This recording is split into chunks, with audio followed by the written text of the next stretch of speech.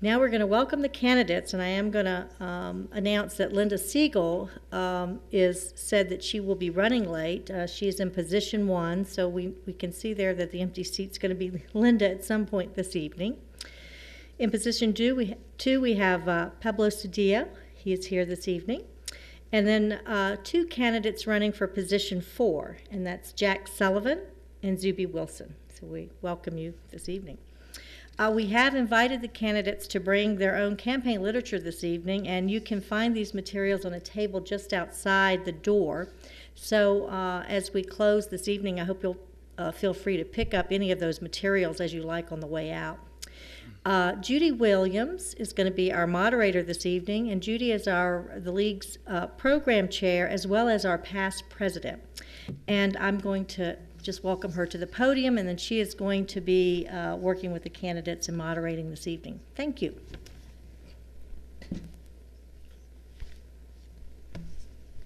Thank you, and welcome everyone. I'd like to thank President Grissom, who's here, for allowing us to have the forum here. As you know, we always do. We try to do candidate forums for every election. And before we start, I want to go over the ground rules. These are our league rules for running candidate forums. We do them all this way. And they're designed to maintain a fair and respectful atmosphere while providing you with the information about the candidates' positions on the issues that matter the most to you. The questions will be proposed by you, the audience, and selected by our screening panel to focus on the issues that generate the most interest. The screening panel will consolidate questions that are redundant and eliminate questions that are directed to one specific candidate or contain a personal attack. If you haven't already submitted questions, please do so now. There are note cards, index cards, and pencils floating around, and if you can't find one, ask one of our question screeners. That would be Karen Heldmeyer, Christopher Winetto, and Meredith Machin. Thank you. And also, we have volunteers who will pick them up. If you just wave one in the air, they'll come and get it. And you can also submit questions anytime during the forum. We will be giving the candidates a time limit of 2 minutes to make their opening statements. And we will give them 1 minute or 2 minutes to answer the questions, depending on what the screeners think is a good time for the questions, so they don't drag out, but they also are answered completely. Our timekeeper is Janet Lincoln. She's sitting right there. And you will, when a candidate has 30 seconds left, she'll hold up the yellow card saying 30 seconds. When the candidate's time is up, she will hold up the red stop sign. At that point, the candidate will wind up immediately. If not, I'll interrupt. We don't have a buzzer, or we can't turn off the mics, so please honor the 2 minute or whatever the limit is. And finally, we'll end the forum with two minute closing statements by the candidates in reverse order of their opening statements. I may have to adjust this a little bit since Linda Siegel is not here yet. She did say she would be here shortly, we hope. A couple of other things. Please silence your cell phones, and if you need to make or take a call, please do so outside in the hallway. We want to use our limited time to hear the candidates on as many topics as possible, so if you feel like clapping, applauding, yelling, please don't yell. But please hold it until the end of the forum and acknowledge all of the candidates together at the same time. We don't like to take up valuable time with applause in the middle of the forum. It's not a question, it's an announcement. Ah, okay. It's an announcement, I can't read it. Would I announce that? Oh, yes, there are sample ballots for each district on the table out in the hallway. Thank you, Nikki. Nikki Harnish is our voter services person at the moment for this forum. So she wanted to make sure you know that you can look at sample ballots, and of course you can vote in this building. So we'll begin the 2 minute opening statements, and we'll hear first from the position 2 candidate, Pablo Cedillo. Next, we'll hear from position 4 candidate, Jack Sullivan and Zuby Wilson, and hopefully Linda will be here in time to wrap up the initial introductory statements. We will also have 2-minute closing statements, and we'll go in the reverse order of the candidates when we started. So basically, last goes first. So I'd like to start with opening statements, Mr. Cedillo. Thank you so much. Thanks to the League and the Association of University Women for sponsoring this forum. I think forums are very important to inform the constituents of the candidates' positions and their vision and what they see, what is important for the community college and actually the district at large. I'd like to start off by introducing my wife, Dorothy. Dorothy, please stand. Dorothy and I met we were both students at New Mexico Highlands University. I'm a native northern New Mexican. I was telling someone that my family came to Santa Fe in 1647 and they liked it so much they decided to stay. So it is quite an amazing community, but certainly the college celebrating its 30th anniversary is even greater. It's a great institution. It's serving, well, let me start by saying that I am presently a member of the governing board of the college. I was appointed on March 26th of last year. There was a vacancy, and there were, I think, about 20 or 25 people that applied for the position, and I was fortunate enough to be selected to fill the position. So now I'm running as to maintain my seat on the governing board. So there'll be more to come. Thank you. Mr. Sullivan. Thank you. Good evening. I'm Jack Sullivan, and I'm a candidate for the Community College Board. I'd like to introduce you also to my wife, Vicki, who's sitting in the corner there after the forum. Feel free to come up and visit with either of us. Why am I interested in serving on the board, and what experience and expertise and qualifications can I bring to the board? I've been a resident of Santa Fe for 40 years. I'm currently a community college student, and I'm committed to seeing our youth receive the best education possible to prepare them for careers that match their interests and abilities, and our adults to having access to the college's extraordinary facilities to improve their workforce skills and lifelong learning. I'm a practicing professional engineer. Engineers are problem solvers. I bring forward an opportunity to bring some technical perspective to the board in its deliberations, and also to assist them in developing some additional focus on a STEM curricula, which is the backbone of our jobs in the future will be. I have a lifelong commitment to community and public service. I'm a decorated Army veteran. I served 2 terms as a Santa Fe County Commissioner. I've been a student mentor and also actively involved with youth soccer and Little League. I've been an advocate for transparency in governing bodies for some time, and I accomplished the first communication, the first transparency at the Santa Fe County Commission by means of televising the commission meetings, which started the first year that I began my service, which was in 2001. I have a Master of Science in Civil Engineering from Stanford University and a Bachelor of Civil Engineering from Georgia Tech. Pleasure to be here. Mr. Wilson. My name is Eric Zuby Wilson, on the ballot as Zuby Wilson. I have had a relationship with this college for over 20 years now. Started taking classes in 1994, and I'm an example of what Dr. Gonzalez says as a student who is badly in need of advising, because 20 years later I have not graduated, and so I'm bringing down the college's numbers.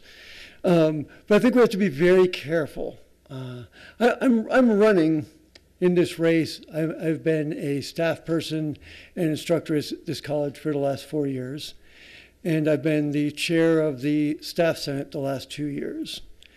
It's been suggested that somehow that represents a conflict of interest, and I want to be very clear. I stepped down from my position as the chair of the Staff Senate in order to run for this position.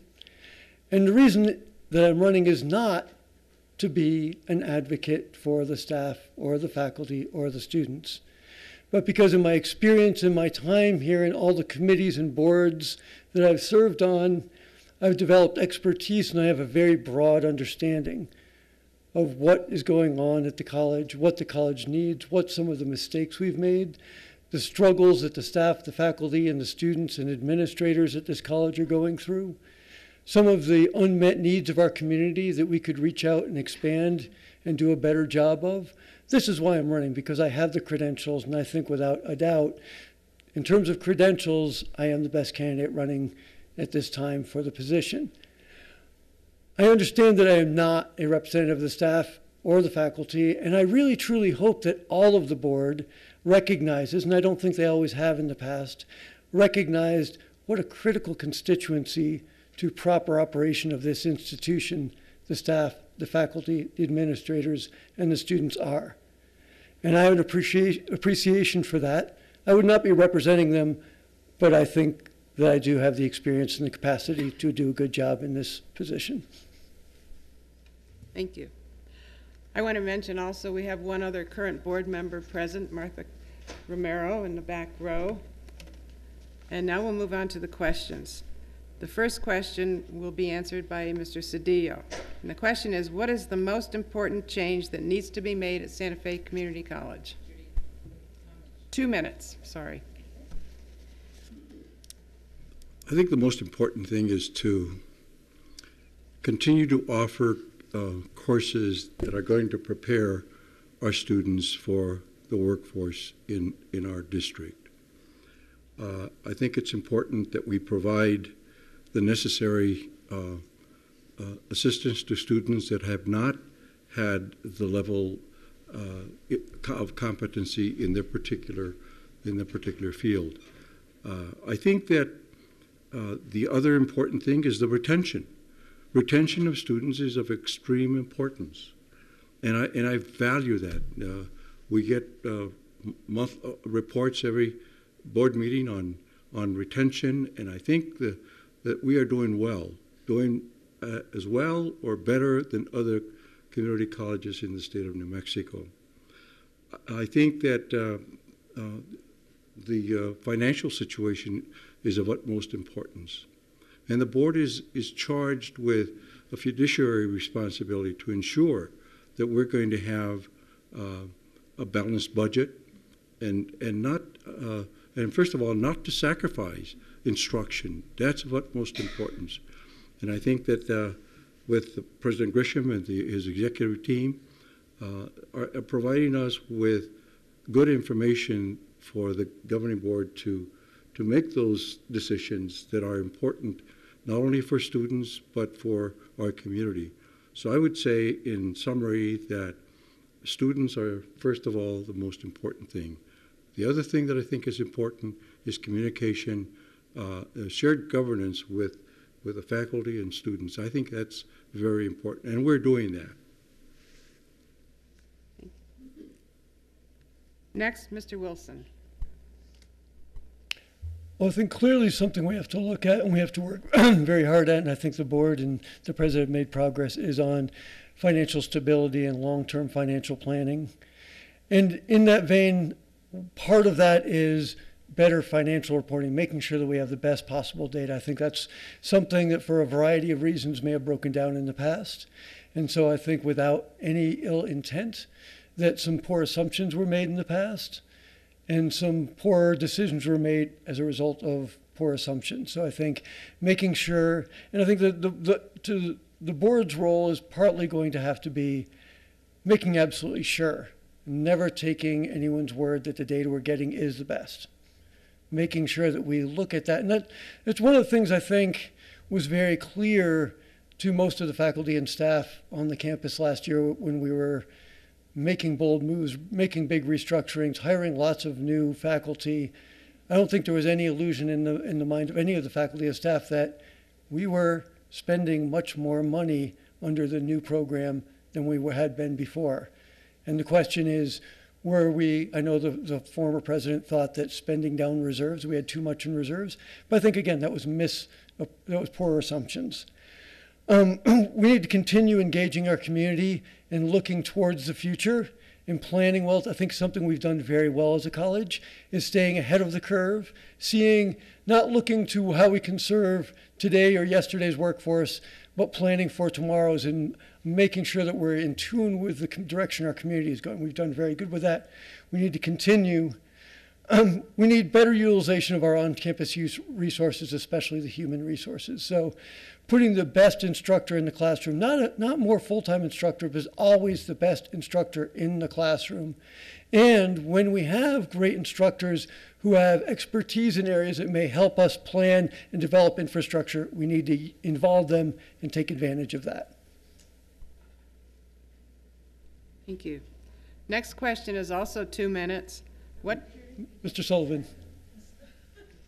See, this is the problem. Linda Siegel is missing, and she ruined my grid. So I'm having to wing it. So I'm very sorry. So if I do it again, please yell at me. Okay? Okay. Two things are important, and a third I feel is extremely important. First, strong fiscal oversight has been an issue with the college in the last 18 months to 2 years. I served 8 years on the Santa Fe County Commission. I went through 8 annual budgets. It's a grueling process, but nonetheless, it's what makes the governance and what makes the college and what makes the county tick.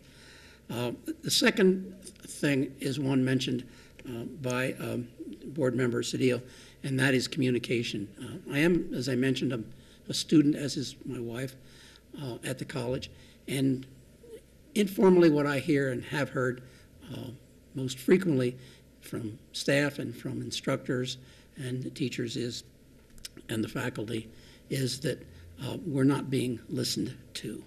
So that's obviously a communication breakdown, and we need to work on that. There are procedures in place, so I think we can work within those procedures to strengthen them. But finally, I think the student situation of recruiting and identifying and attracting students to the benefits that we have here at the community college is where we need to spend the majority of our time. We need to have increased emphasis on the dual credit program, where we work with 11th and 12th graders to come in and take colleges, but we also need to have increased emphasis on 7th and 8th graders so that we can prepare them, those that are interested and those that have the capabilities, for a STEM criteria. And that's one of the areas that I would like to see the college improve, and we'll talk a little bit later about the STEM curriculum. Thank you. Next question, and we'll start with Mr. Sullivan. What do you believe the role of the Community College Board is? How many minutes? 2 minutes. The role of the board is clearly laid out in statutes. And that's quite simply that it's the duty of the college board to determine financial and educational policies of the community college, shall provide for the management of the college and execution of those policies by selecting a competent president, and upon his recommendation shall employ other administrative personnel, and the board shall fix tuition, fee rates, and accept gifts, financial aid, hold, sell, buy, rent property. In summary, this is where the buck stops. The board has that final responsibility and accountability for the operation and the financing and the finances of the community college. Now, in doing that, it needs to set a careful balance between micromanaging, which is not good, and not managing at all, which is equally bad, by maintaining an ivory tower approach to to the process. I've always felt that the worst question is the one that's not asked, and I think the board members have the responsibility to do their homework, and having done that, to interact with each other at the meetings and at the work sessions, and having done that, to ask detailed questions so that they are extremely comfortable with the direction that the board is taking on any particular issue. Mr. Wilson. Since Jack cited the statute, I think that's clearly statutorily the role of the board. But I think the board has a much broader role than that, and there's a great deal of importance. One of the things is that we are elected officials. So a very critical role is making sure that the community's needs, the community's interests are served by the college, and the board is the conduit. They are the ones for whom the community is the constituent, and who are there to make sure that we are responsive to this community. I also believe, and I would like to see all the board members take a greater role in helping morale of the entire campus community, helping everybody feel as though the board is there to help support and listen. So when you talk about communication, I think in making sure that all the board members really are very present, and that everyone in the campus community says, that's my board member. Not just one, but all of them are people that they can talk to when they have a concern, when they see something going wrong. And I don't think, if I have a problem with my boss, I don't like what that's obviously not the appropriate role. But when you talk about the sense that people get that no one's listening, well, the board should be listening, if no one else. And I don't think it should always go through just the shared governance process. I think as elected officials, we have to recognize that everyone who is part of this campus community is a constituent. As a matter of fact, the people who work and go to school on this campus represent almost, it varies from year to year, a quarter of the total population that we represent as board members. So I think that's very important. I think we have our statutory roles, but I think we also have to recognize, in terms of the morale, what people think about this college, what the college thinks about itself, and how the campus community feels about this institution is one of our roles as well. Mr. Cedillo. Mr. Sullivan actually quoted the College Act correctly. But in summary, it really is the fiduciary responsibility of the board to make sure that we're overseeing the budget. We want to make sure that it's going to be properly balanced. Our role as the governing board is to hire or appoint a competent president. And I'm very pleased to say personally that this board has appointed a competent president that interacts very good with his executive team. So there is that kind of communication, and there is certainly we can improve. There's no question about that we can improve our communication with the rest of the staff, but I know each member of the executive team, and I'm confident that those members of the executive team are doing their best to ensure that they have a feel for what's going on in the college and reporting to the president. And the president, I think, has a responsibility as well to go beyond his constitution or his responsibilities as a president. And because we are a small entity, less than 7,000 students, I know that the president is doing everything he can. And trust me that the governing board does ask tough questions of the president, because after all, we are elected officials and we are responsible to our constituents. Thank you. Next question, And we'll start with Mr. Wilson. What can the board do and what can the college do to coordinate and work together with the Santa Fe Public Schools to meet the needs of students and community employers and the requirements of higher education? It's a 2-minute question. And that starts with Mr. Wilson. So I've been interacting for a number of years now with advisory boards for programs in trades and advanced technologies. I've been working in the community in a variety of fields: culinary, sustainable technologies, and in education for many, many years. I do have a relationship, and I've been working with the public schools, sometimes more than the college would like me to try to figure out what are the best pathways.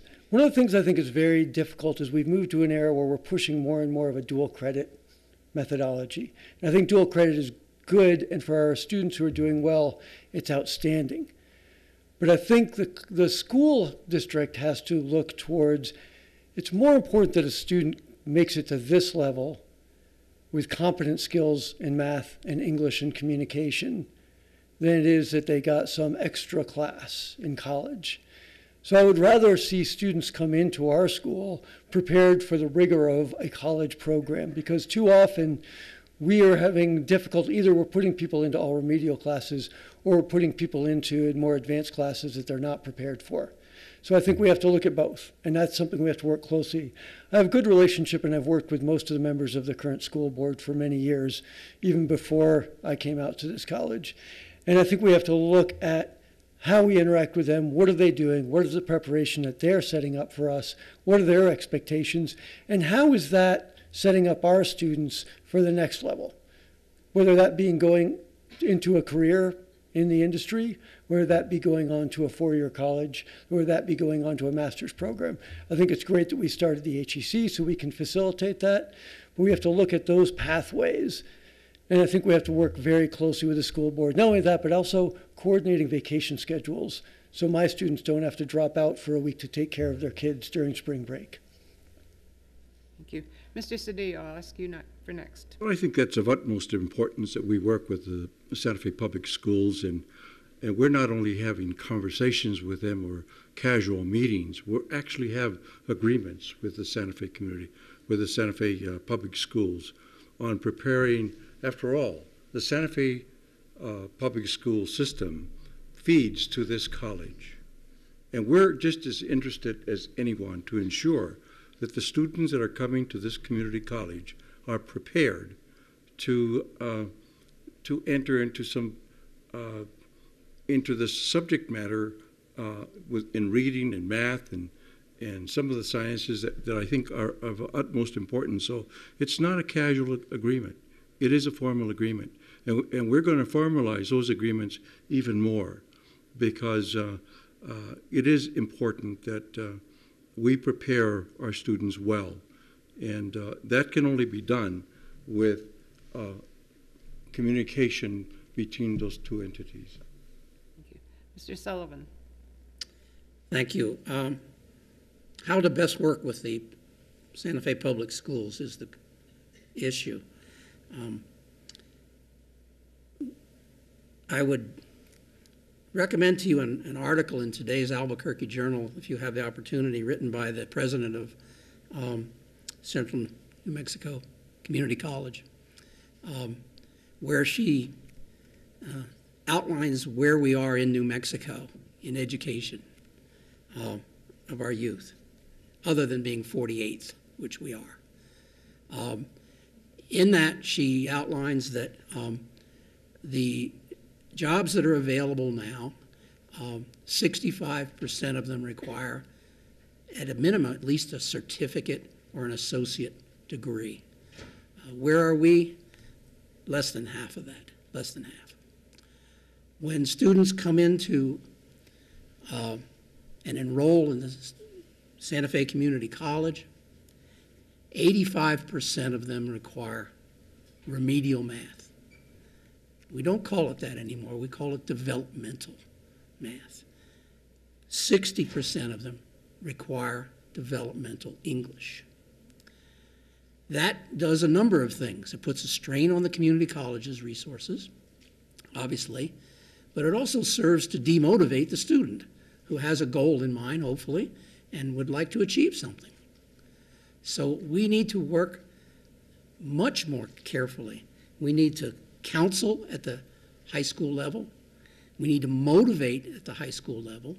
And we need to follow up at the high school level to get those students aware of what is out here, but also what is needed on their part to succeed at the Santa Fe Community College.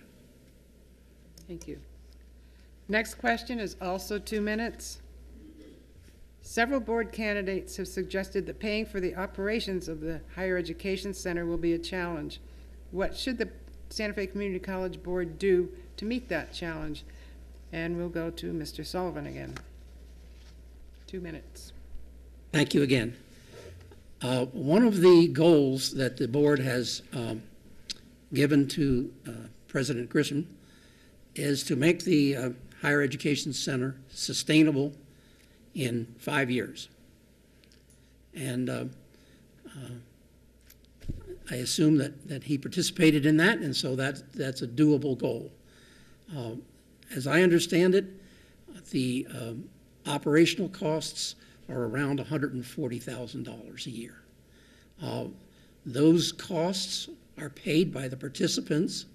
The major one at this point in time, which is Highlands University, which occupies the majority of the second floor of the facility, which is fabulous.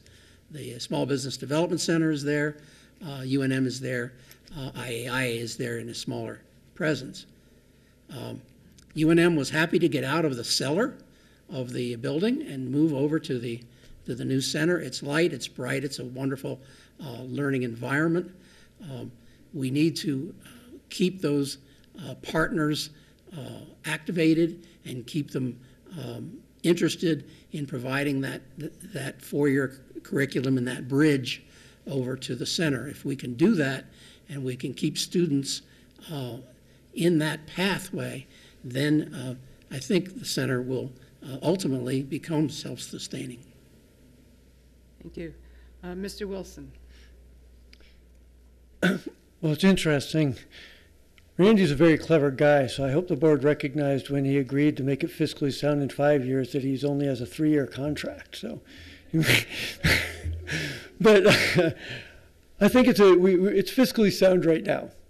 And I think as we move forward, I don't think it will be challenging to have real estate in that sector of the community. I think will not be difficult for us to find ways to utilize that space, including substantial use in terms of conference facilities. Ideally, we have to be careful. I mean, I've heard a lot of talk about, we're going to do a credit there, we're going to do all these other things there. We can't lose sight of the mission of the higher education center and start filling it up with all these other ways to make rent. And then suddenly there's not enough room for the mission of the higher education center, which is to provide the 3rd and 4th and 5th and 6th years of college to our students here, so they don't have to commute. So I think we can do that. I think it's very doable. I think the availability of that, it's more difficult to get people to want to come all the way out here. So renting space down there won't be difficult. And I think there's a lot of colleges, not only in New Mexico, but around the state. The biggest that would be interested in partnering with us, and as we prove ourselves a better and better partner, I think we'll find that we have no problem. We have a very good group of students coming out of here, and we have a good faculty to collaborate with to expand those programs. I also think that there are just tremendous opportunities in moving off campus and collaborating directly with the high schools. And having that campus where, I don't know if people realize, but a student taking a dual credit course out here, taking the bus, may spend up to 2.5 hours on the bus just to get here. So coordinating and using that space is going to be something I think will not be difficult. It will be easy to raise the money down the road. Mr. Cedillo. Well, the Higher Education Learning Center certainly was a long time in coming. It's been going on for a number of years, but Dr. Ortego and others had a vision of having a learning center where we could serve students in our area. They didn't have to go to Albuquerque or to Las Cruces to get their bachelor's degree. And I'm very optimistic that the governing board is going to fulfill that dream of having that higher education center. $140,000, I think, is doable. We have 250 students from New Mexico Highlands University today. We have students from UNM and New Mexico State University. IAIA is got a smaller piece, but they are certainly going to have more students. I was very encouraged by the presidents of those colleges and representatives of what they plan to do to make sure that it works. So I'm optimistic, and with our fidelity to our fiscal responsibility to HEC, we're going to make it the kind of a first-class higher education learning center in the state. Thank you. Now for a bit of variety, I'll have a 1-minute question. Do you have any conflicts of interest that may affect your work on the board? How do you intend to deal with them? Mr. Cedillo first, please. I do not have any conflict of interest whatsoever. Thank you. Mr. Sullivan.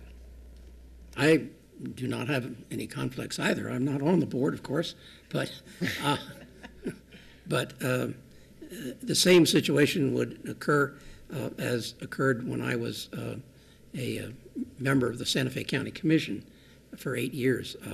And I have a practicing engineering firm. We were unable to bid on county contracts or deal with the county in a contractual basis, and that would be the same thing in the community college. I do want to add one thing. I'll put the B on Dr. Grisham. The sustainability for the HEC is to be done in 4 years, not 5. So we'll compress them a little. According to the goals set for 2014 and 15, I called it 5 years. Excuse me for that. Mr. Wilson. Well, I think whenever you serve in public office, you have to be careful of any potential conflict of interest, perceived or real. And you have to be very careful about how you approach that. I think everyone on the board has personal relationships, business relationships, historical relationships, family relationships. In a town as small as Santa Fe, there are always going to be times when there's some issue you're looking at that you have to say, can I really reasonably do that? Obviously, being a staff and a faculty member, there are going to be times when, if the coordinator for renewable energy position would be going to be eliminated, that's my job. I probably shouldn't vote on that one. But as a staff person, is every time something has anything to do with any staff person comes up a conflict? No. No more than when Jack was on the county commission, that because he was an engineer, whenever there was an engineering project or a roadway, he would have to recuse himself on that. Your next question is 2 minutes. Are adjunct faculty adequately compensated at SFCC in either wages or benefits? And we will start with Mr. Wilson. One of the most disturbing things I saw happen at the school since I've been here is, as a result of the Affordable Care Act, we began to adjust some of our personnel policies and how we hire and when and how adjunct faculty can be hired, so we can make sure that we are not obligated to give them health insurance. I know that, for instance, at CNM, there is better compensation than we currently give at Santa Fe Community College for adjunct faculty. Having said that, I want to be clear that adjunct faculty is not a full-time position that you should expect to be able to raise a family on. That it is a part-time position. I would like to see us always hire the best faculty, and when that's an adjunct, that's great. But if people want to support themselves on a faculty position, they need to look for a full-time faculty position or a staff position. Should we offer more money? Yes, but at what costs? I've spoken in the AAUP and with many of the adjuncts. Would you like a raise if that meant that we had to reduce the number of classes because we couldn't afford as many adjunct instructors? What would be the cost? What are the choices? And I think we have to be very careful. Do I think we should pay them more? Absolutely. Do I think we should give them health insurance? Yes, and I think I'm on the faculty workload task force, and we're looking at statuses that could offer people who are regular adjunct faculty for year after year some way of getting health insurance, some way of possibly having more stability in their employment as an adjunct. But we have to be very careful. The adjuncts represent a lot of the teaching going on at this college, and I would not want to give them a raise if it meant offering less to our students. So I think we should always be looking for ways to be able to increase that compensation. We should be looking for ways that we can create and offer health benefits and other benefits for the adjuncts, but we should be careful how far we go with that without good planning and good thorough investigation. Mr. Cedillo. I value adjunct professors. I think they're very important to this college. There's more adjunct professors than there are full-time professors. Should we be paying them more? Of course. I think that's important. I don't think that at the present time we are paying them what they should get paid. But the board is looking at that, and so is the president. However, I think that we need to ensure that we are hiring the best qualified adjunct professors at this college and provide the right kind of curriculum programs that we need to prepare our youngsters, our students for that. We have a very diverse student population, and diverse in many aspects, ethnically, culturally, gender, and we have to find a way to make sure that we're going to be serving that diverse student body. Thank you. Mr. Sullivan. I'm quite willing to take a look at a fair compensation plan for adjuncts. As I understand the plan now, there is a set rate for adjunct per semester. There's, I believe, some 300 adjunct professors at the community college and around 75 full-time. So they are a critical element in the educational process. They also provide the college with flexibility to make up smaller classes that an adjunct can handle and at a lower cost than would be the case with a full-time faculty member. So we have a situation where they provide a vital and a valuable resource to the college. Insofar as insurance is concerned, we certainly can look at group insurance, and if the adjunct professor is interested in that and willing to pay for that group insurance, the college should be able to achieve a lower rate than an individual insurance, or perhaps even lower than Obamacare. I don't know, but we can use that as a potential enticement to help those adjuncts who need the health insurance. Not all do, because some are doing it certainly not as a full-time job, but as a labor of love and labor of love in the education field. Thank you. Next question is also 2 minutes. Why does it appear to some that Santa Fe Community College favors putting infrastructure over faculty and students? How would you sort this out? Mr. Sullivan? It's an excellent question. I hadn't heard that people thought that, but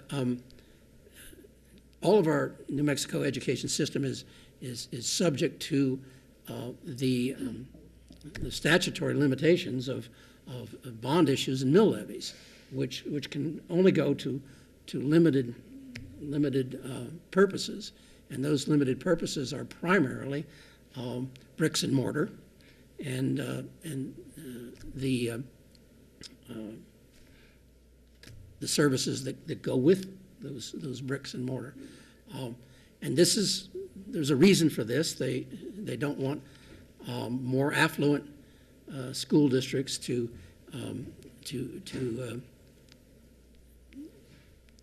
have tax levies that create imbalances between the more affluent and the less affluent districts. The flip side, of course, of that policy, that statewide policy, is that we do build a lot of buildings, but we still have the lowest teacher salary levels in the United States, starting off at $30,000. So we try to compensate that through the equalization formula at the state level, and we try to provide those operational funds. When I say we, I mean the legislature, that are sufficient to get competent faculty in. But in all honesty, we are just woefully behind. Mr. Cedillo? I think there's certainly that's a wrong perception, in my opinion, of the public, that we value more infrastructure than we do the pay of our professors. You have to realize that these buildings, they're 30 years old. We need to complete a new roof at this college, and that's very costly. We have some other needs. So we need to have a facility that's going to be adequate to provide the kind of instruction, to provide instruction for our students. So it's a real hassle now. I'm a registered lobbyist at the legislature. We're trying to deal with this question of capital outlays, and there's just no money at the state legislature. But I think that the board, as well as the administration of the community college, is trying to create that balance of making sure that we maintain. It's not only building, but maintaining our buildings. Yes, we are anticipating, hopefully, to have a greenhouse, but that greenhouse there are students waiting to take courses at that greenhouse. So that's an important thing for us. So doesn't mean that we're totally disregarding the pay of our professors, but there's other needs that we need to look at to make sure that we're going to provide the kind of instructions that we need for our students. Mr. Wilson?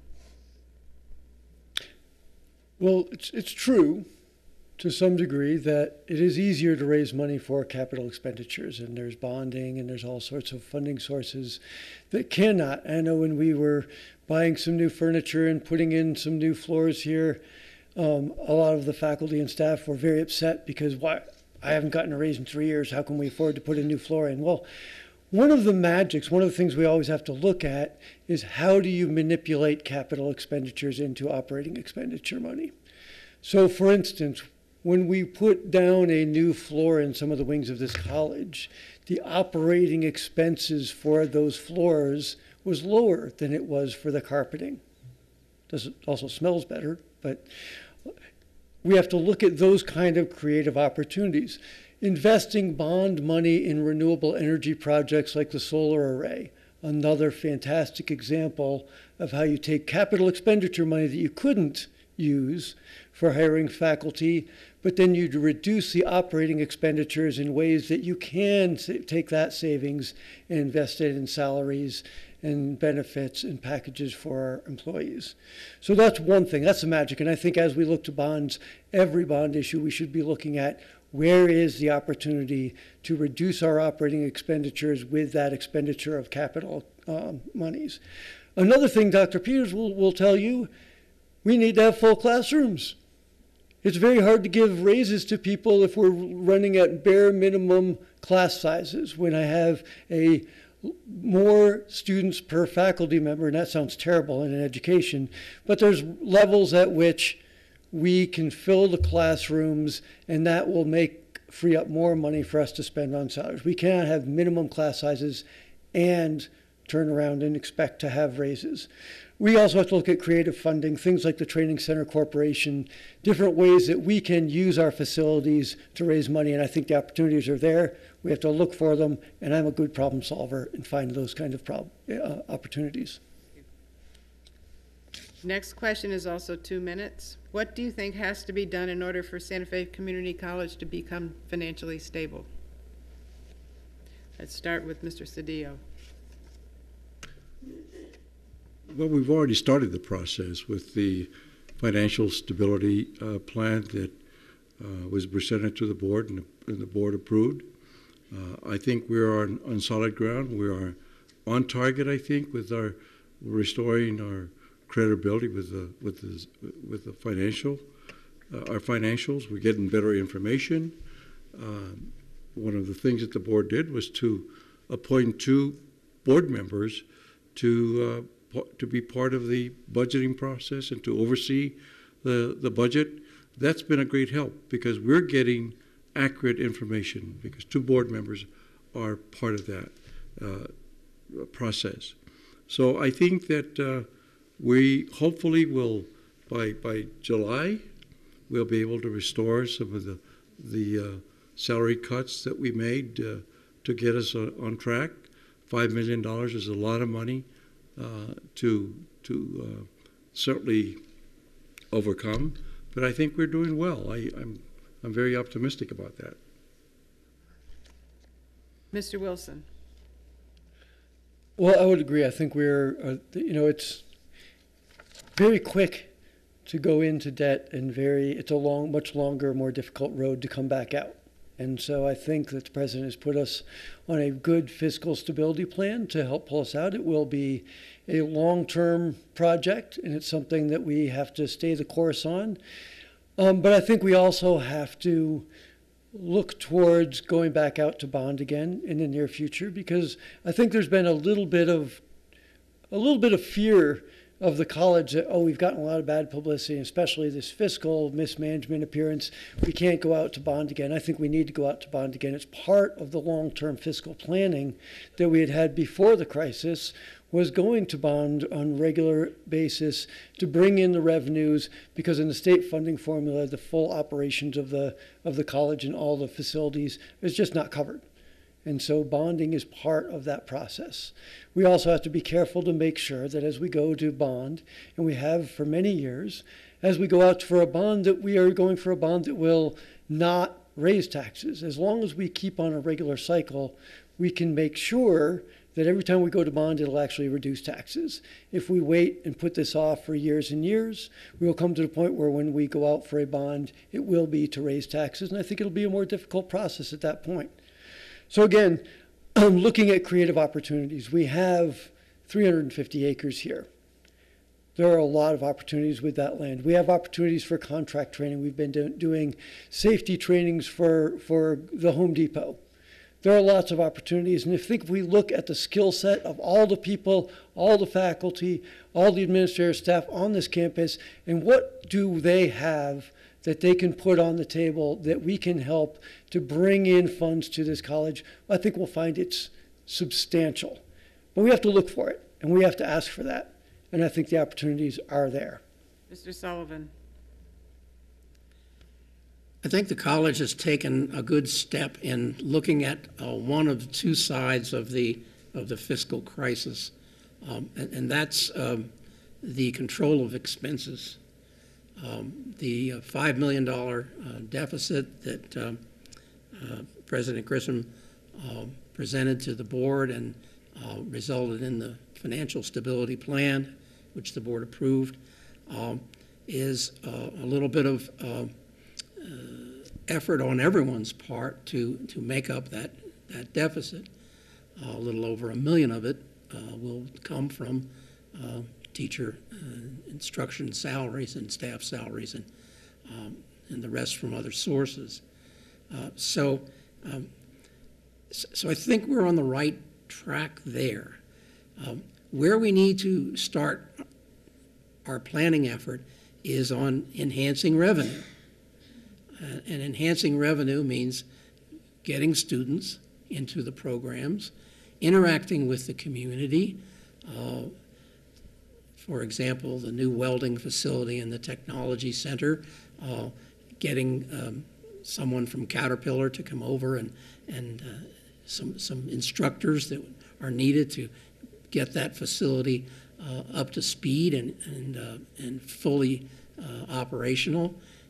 There are a lot of community approaches that we can take, including the public schools, which I talked about earlier, that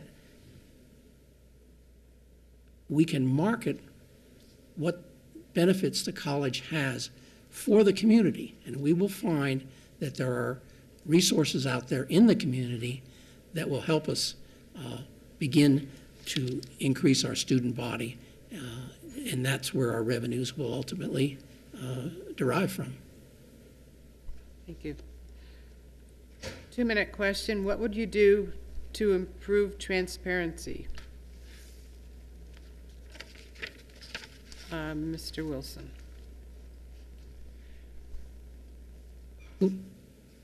No, me. Transparency, accountability. Okay, Yes, said me or you? I couldn't hear who you said. Sorry. So, I don't think there is entirely a lack of transparency. I mean, the board meetings are open meetings. There are opportunities for people to come and listen and watch. Even parts of the board meetings are even put on television. I think that obviously in the operations of a college, there are some things that should not be public when we get into personnel issues and things of that nature. I think that the college has done a pretty good job of reaching out and involving the community and finding people who are interested. And one of the reasons I ran this time was I was very concerned that there would be no contested races in this board election. I'd like to see a time when there are 3 or 4, as there were last time, people running for every position. And I think that we can get back there. But part of that is engaging the community, not just being transparent, but being involved and engaged with community partners so that they're not just able to see what we're doing, they're involved, they're engaged, they're supportive. They see what we're doing and they're helping to tell us what we need to do. That can get out of control, but I think we need to have our integrity, but we need to be very interactive. When I've gone to the Workforce Development Institute of the American Association of Community Colleges, that was a clear advantage that this college has, and one of the reasons that we're respected around the country.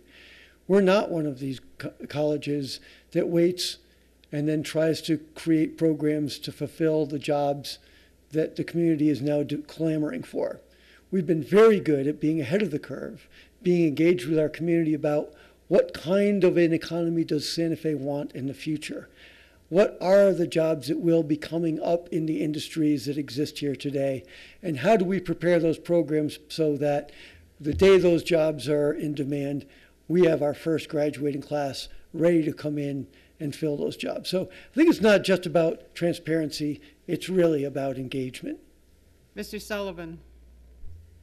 One of the things that the college needs to do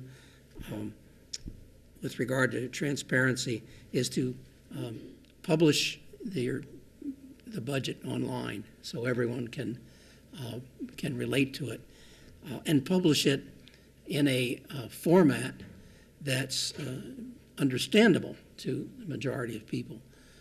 What that will do, among other things, is it will allow the faculty and the staff and the students to see where the money is going and where the money is being budgeted, and give them the opportunity to comment on that if they like, give them the opportunity to understand that the college has numerous obligations that it has to fulfill, and it's all outlined there in that budget. In fact, most community colleges do that, and I think it's a simple step because as you, by doing that, engage the faculty and the staff and the students, there is a ripple down effect that they themselves create as they engage their family and their friends as to what is happening at the college. So we have a governance that's not based on rumor, but it's based on facts and figures that insofar as the budget is concerned. So I think that's a really big item, and it's a relatively simple one, followed up by a number of procedures that I think can benefit. And we talked about engaging the high school students as well as the high school teachers. Once that group of support people see what's available, you've begun that marketing process, which is part of the transparency process as well. Okay. 1 minute question. How would you engage alumni, businesses? I did it again, Mr. Cedillo. Sorry. Last but not least. Thank you. Well, I think that we pride ourselves of being transparent at this community college. Our meetings are all public, as we indicated, but we're also on television. What saddens me is that the lack of interest of people coming to our board meetings. And I don't know why that is. But I think it's important that transparency is really credible, is our credibility. If we start to say, oh, we forgot to publish our board meetings, well, that is not acceptable. And we're very careful to ensure that we publicize our board meetings on time. And so I think that in talking about having the budget online, in fact, we're going to be doing that. I think that's important, and hopefully we'll do it in a way that a layman can understand the budget. So I think that I certainly agree that unless we can convey to our constituents, to our students, to our faculty, what the board is actually thinking, and we're asking for suggestions, that's part of the transparency. We listen, and I think that's what's important. 1 minute question. How would you engage alumni, businesses, and community members to mentor students? And we'll start with Mr. Sullivan. I think that's a great idea. And not only engaging alumni to mentor, but engaging alumni to contribute to the foundation, which this year has done a great job in increasing its funds to the college. So I think alumni is an area that we can tap for that. In terms of mentoring, I think there's been great success with immediate past students mentoring current students. Mentoring, and I've mentored students myself, and it's a wonderfully rewarding thing to do. But at this level, at the college level, and even going down as far as the middle school level, I think there's greater reaction to someone mentoring who is closer to the age of the person being mentored. So I would focus on past students and see if we can engage a program such as that. Mr. Cedillo. I think that alumni are very important to this institution, not only in fundraising and telling their story to others about how successful they've been. They've been in their careers, and hopefully to encourage others, motivate others to come to this college and to give. Mentoring is also very important. Mentoring in the trades.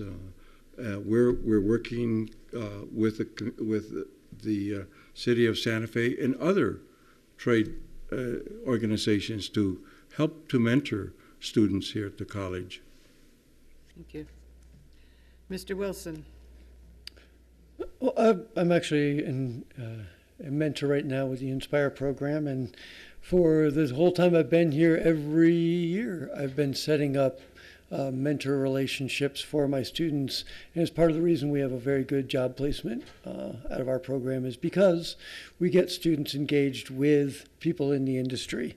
And so I think I have a success rate at that. And I think the college, there's a lot of programs established, and we've been in the last year having a internship committee where there's more interaction. So the people who and programs who have been having success with this are engaging more closely with the programs that have not been as successful. And I think we're finding a lot of best practices, and we're moving forward a lot with that.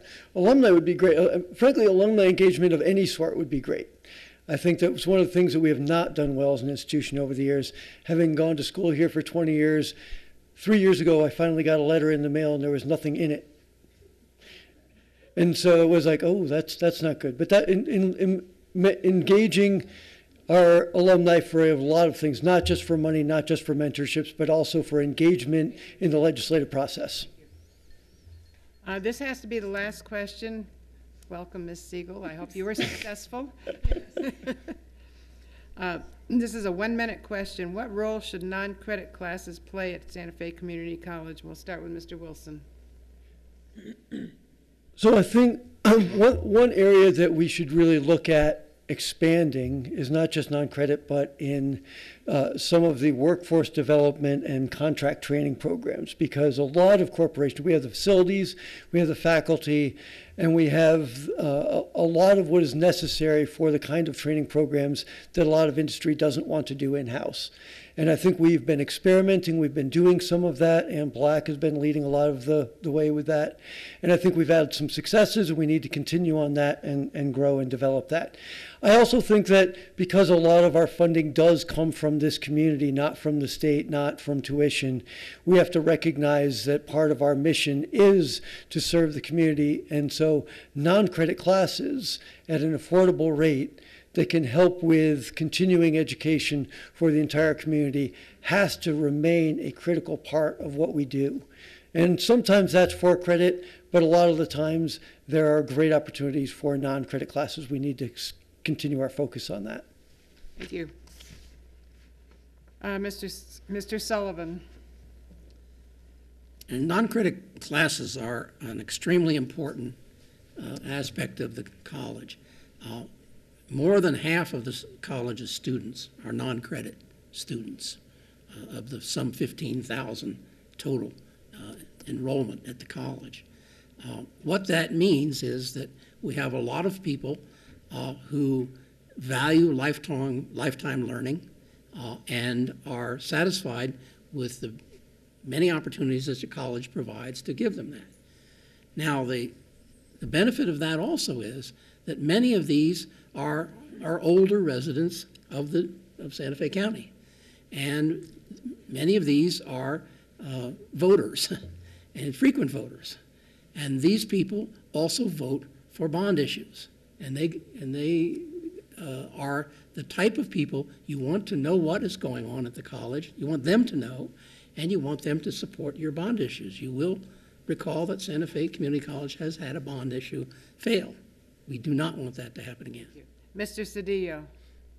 Well, as a non-credit student at the Santa Fe Community College, both my wife and I, that's about 6 years now.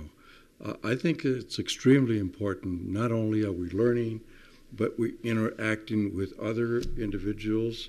And I fully agree with Mr. Sullivan that I'm not so sure that I'm that old, but there are other individuals that take this college seriously and do vote not only for bond issues, but vote for governing board members. Ms. Siegel. My apologies for being late. It's my busy time of year at the legislature. So non-credit classes are an integral part of what's going on here at the campus, and it brings lots of different people out to the campus and in all of our programs. It's also an opportunity for all those lifelong learners to really engage and have some fun trips. I always like to take those adventure trips where you go to different archaeological sites and hike around.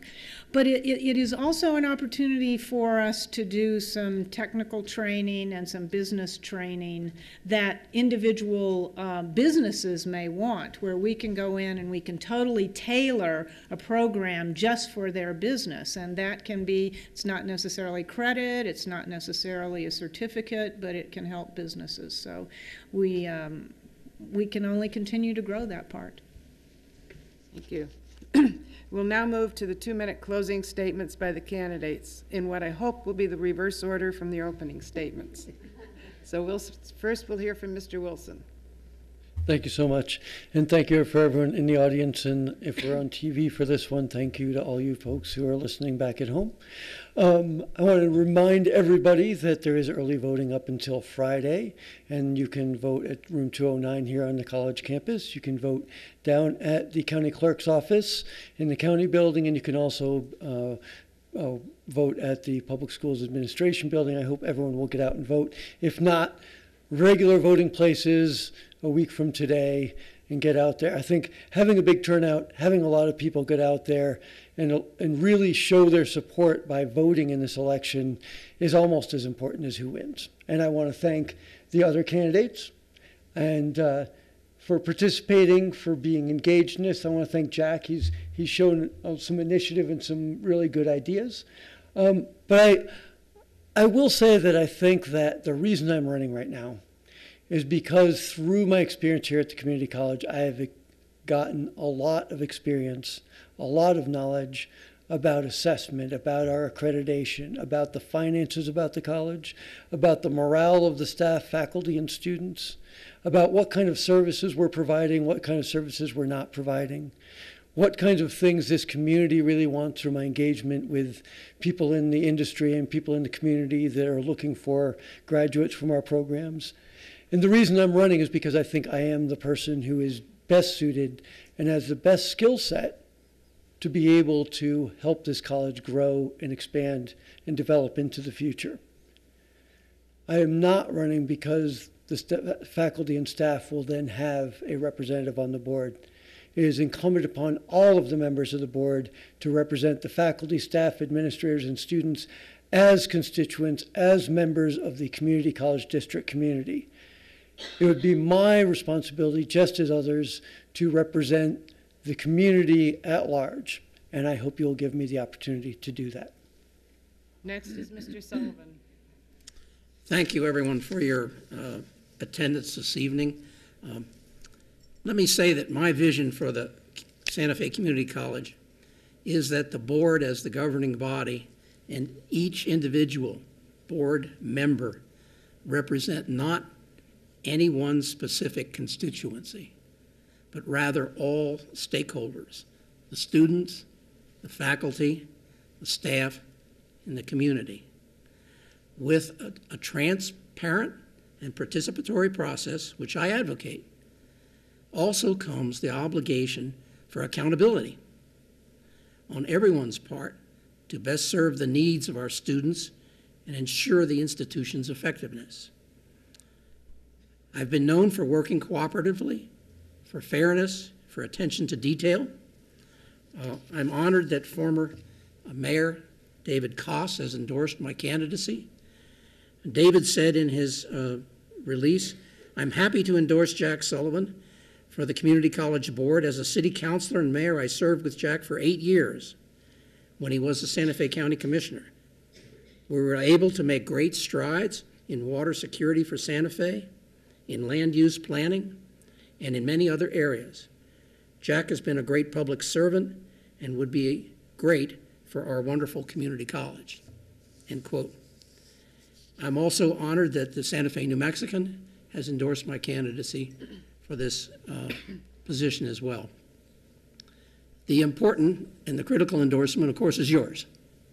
So with that said, I would ask your consideration and your vote for position 4 on the Community College Board.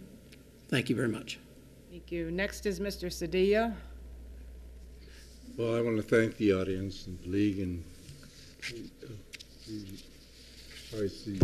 University Association of Universities Association of University Women. with College. I want to thank you as well for sponsoring this forum. I think it's important. The reason I'm running is because in January of last year, when I decided that maybe I could still have something to offer, I've been associated with the college for a number of years. When I was working for Senator Jeff Bingaman, part of my portfolio was to represent him in providing the needs for this college. So I knew that I could continue to serve in this capacity if I was chosen. I was fortunate to have been chosen, appointed, and I have enjoyed the 1 year that I've been serving on the board. When it came to decide whether I was going to run, I decided, yes, it's time to run and continue with the advocacy to represent the college in every aspect. So I'm proud that we have a board that has been working very well together. I'm sure that whether Mr. Wilson or whether Mr. Sullivan are elected, that we will continue to have a board that's going to work for this college. So again, as I meet people and I'm campaigning and it says, but do you have an opponent? It doesn't matter. What matters are the needs of the college. And what's more important is to raise the consciousness of our community that college boards and school boards are an important part of our community. That's really local politics. So thank you. Appreciate your vote. And last, we have Ms. Siegel. Thank you. I wanted to call you Madam Chair because that's what I've been doing all day. But thank you, League, for always hosting these forums because it's so important. I'm really glad I don't have an opponent, but this last couple of years have been really tough years at the college in some ways and incredibly positive in other ways. We've dealt with a lot of issues that have been structural issues and long-term issues. And what has happened in the past has really brought a lot of those to the surface for us to address. And I think that the board that we've been working with for the last year has really started to address many of those issues and begun to work closely with not only the president, but the faculty senate and the staff senate and with input from the students. This college it is such a great place, and any place can improve. What's been brought to our attention is a reminder, I think, of what a great place it is, and that there are always things to work on, that it's never perfect, and everyone never seems to always get along. It particularly seems that way in colleges and universities, but we have an opportunity to make changes, to change policies, to work together to continue to bring this college forward. And the last 6 months have been incredible with more foundation money than ever, creating structures that will, in the future, from this moment on, protect the college so that things that have happened in the past don't happen. So I am proud to have been a member of the board for the last 18 years and would like to serve for the next term. Thank you. Thank you, and that concludes tonight's candidate forum. Thank you to all of the candidates for participating, and thank you. Good night.